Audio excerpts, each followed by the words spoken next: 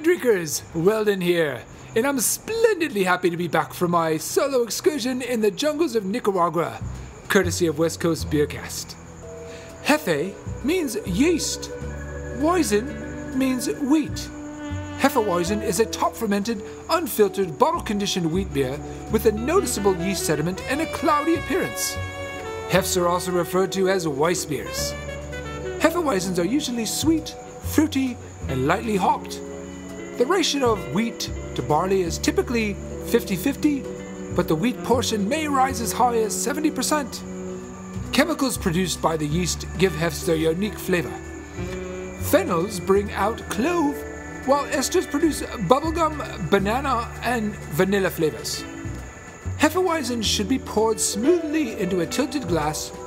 Pause when there's about a quarter of the bottle left. Swirl the bottle to lift the sediment, then pour the rest into the glass to release the yeast into the beer and give it its cloudy appearance.